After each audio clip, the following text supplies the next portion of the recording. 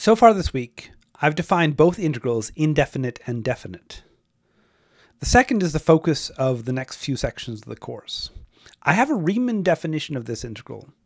That's really good, but how do I actually calculate these definite integrals? The Riemann definition is very good mathematics, but it's basically impossible to calculate with.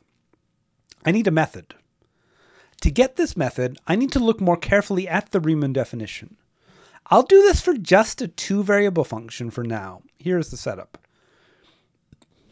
For two-variable functions, I can split this up into two sums, once over each of the two single-variable intervals that define the double-variable interval. This delta A, the small piece of area in a subdivision of the interval, is the product of a small piece of y and a small piece of x, delta y times delta x. Then I can put the limit of the y piece inside the sum of the x pieces. I can do this because this sum and limit don't directly affect each other because they deal with different variables. But when I do this, the term within brackets is just the single variable Riemann definition of the integral in the y variable. I can write it this way, using the y bounds from c to d from the interval.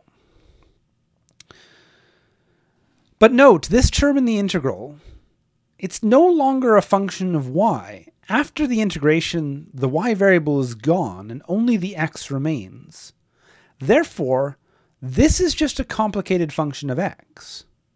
And now the rest of the pieces here match the Riemann definition of an integral in the variable x, so I can write that integral. The result is that this two-variable integral can be calculated as an iterated integral, integrate in one of the variables first and in the other second. Much like partial derivatives, I can work piece by piece. But here this is actually much better, since the so-to-speak partial integrals nicely iterate to give the whole multivariable integral together.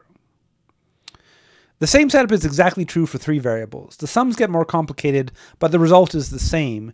The integral of three-variable function is just three iterated integrals of single-variable integrals.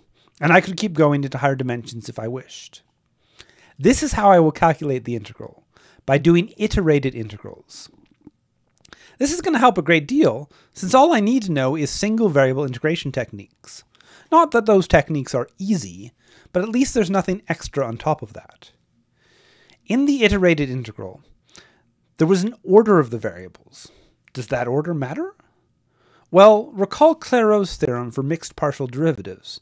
The order didn't matter there, at least under some pretty mild conditions on the function. Thankfully, the same is true here. The order that I set up the iterated integrals doesn't matter, at least as long as the function you start with is piecewise continuous. This one is called Fubini's theorem.